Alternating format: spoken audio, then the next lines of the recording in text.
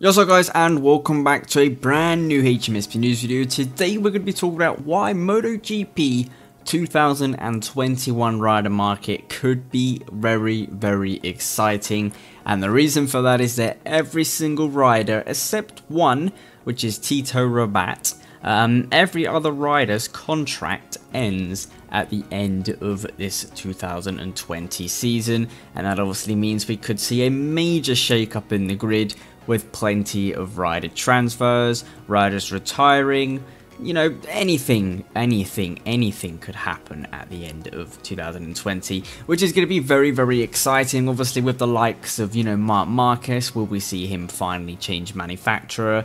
Vinales, you know, there's a load of talks of him with Suzuki, load of talks of him with Ducati.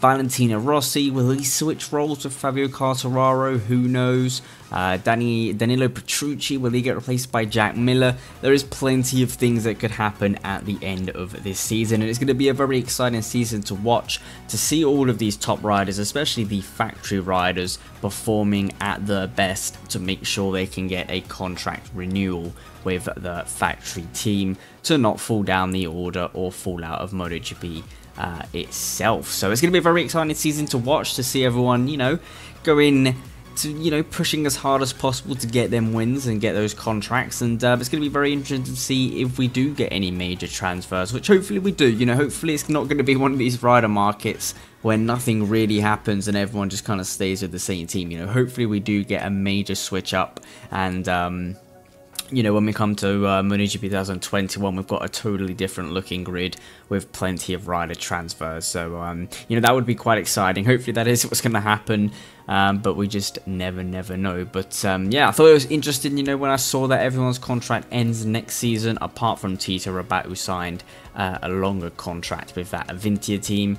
Yeah, and then obviously we have Andrea Iannone, who's provisionally suspended with that doping test malarkey, so we don't know if he would be able to come back in the future or not. We don't know about him, but yeah guys, make sure you leave it down in the comment section. Do you think we'll see any major transfers at the end of this season, or do you think everyone will kind of just stay put and not really move around? Hopefully we do get a different grid, a little bit like 2016 or 17, I think it was, you know, when we had a nice little variety of changes. You know, hopefully something like that happens for this next season. But yeah guys, hopefully you enjoyed the video. Leave a like and subscribe for more content. As always, make sure you hit the subscribe button down below and the bell to make sure you get notified for all future videos. Hopefully you had a wonderful day, and I'll see you with some brand new videos very soon.